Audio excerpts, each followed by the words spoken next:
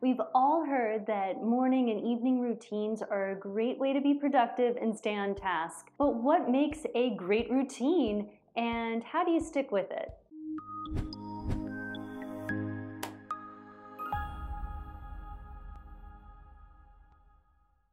I'm Dara. I help people live a more minimalist lifestyle so they can focus on what matters most without getting overwhelmed along the way. If you're looking for a simpler life, keep tuning in to videos like this one.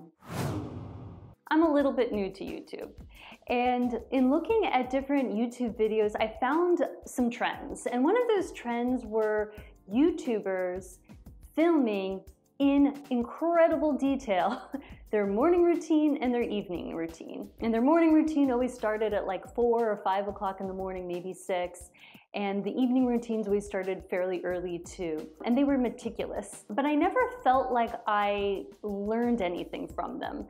I mean, they were interesting, they were really well filmed, but there weren't a lot of lessons that I could take out from them. So I wanted to make a morning and evening routine video from you that's a lot of lessons and a lot less watching me brush my teeth. And maybe in a future video, I'll actually show you my true morning and evening routine. So you'll have to stay tuned for that one.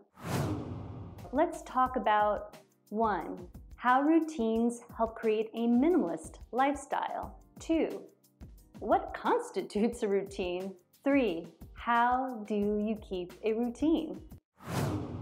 It's probably not a big shocker that routines would be part of having a simpler life because they are something that you're doing on a regular basis, and so you are able to really focus. Minimalism is about focus. Some benefits that a routine can have to your minimalist lifestyle involve grounding and anchoring. So this is a way of grounding yourself into your own body, grounding yourself into your space, grounding yourself even just into the flow of your lifestyle. Sometimes we need something to anchor us and make us feel comfortable, and routines are very comforting. Now, we tend to have routines that are a little bit more self-destructive that are comforting, but we also can have routines that are very positive for our lives. So there's a level of comfort there that comes with that grounding, with that anchoring into something that is very, very familiar. And then you kind of start off and end your day with something that has comfort. Routines promote focus. As I've mentioned and will continue to mention, minimalism is about focus. So a routine can easily be used as a way of focusing on some very basic things in your life that you want to get done on a regular basis. And it's easy to focus on them and continue with them because you've integrated them so well into your lifestyle. And then because you've taken care of them in this focused routine, you're then able to focus on everything else. Because if you get something done in the morning, it's out of the way, you're not thinking about it anymore, your mind is completely clear for everything else. But if you forget to brush your teeth in the morning, but you know you have to brush your teeth, and every 20 minutes you're thinking about, oh, I really should get up and brush my teeth, how much are you really focused on the specific task that you're trying to work on next? Now, depending on the routine, it may benefit your minimalist lifestyle if it relates to continuous care. So putting items away that you've already designated a home for and keeping up with your financial activities, these are all things that are part of your minimalist lifestyle. And to maintain them, to have this sort of continuous care attitude about your home and life, a routine can really keep you on top of things. Well, what actually constitutes a routine? The dictionary definition is a sequence of actions regularly followed or a fixed program. Typically, we think of routines as something that has to be done every single day, but keep in mind they can be once a week, they could be weekdays or weekends. As long as it's done on a regular basis, it's okay if you're not doing it every day. And routines are really the basis for creating good habits. So if there's a habit that you want to adopt, making it a part of your routine will be really helpful. So how do you keep a routine? This is what people struggle with the most. In order to build a routine, think about what things you actually want to have done regularly and what the frequency is. And a really important cornerstone of creating routine is to build on routines that you already have. So most people are pretty good at brushing their teeth every single morning. Maybe they're good at flossing, maybe they're good at washing their face, these very basic things. So you want to build upon something you already have in your system and start slow. Maybe you're great at brushing your teeth, but now you put a piece of your routine in where you also make your bed. Just as a quick example. Maybe you don't like making your bed, so you find a way of making that more enjoyable by putting on a podcast you really like, listening to some music that you really like, or making sure that you make the bed first before you brush your teeth. Because you know you're gonna brush your teeth, you're not gonna forget about that. You love the minty, fresh feeling you get in your mouth. So if you slide in an item into the routine that maybe you don't like as much, but you couple that with something you're really good at keeping, you're gonna be all set. Routines become oppressive if you force yourself to do them all of the time. So maybe you've created a more complex routine than needed.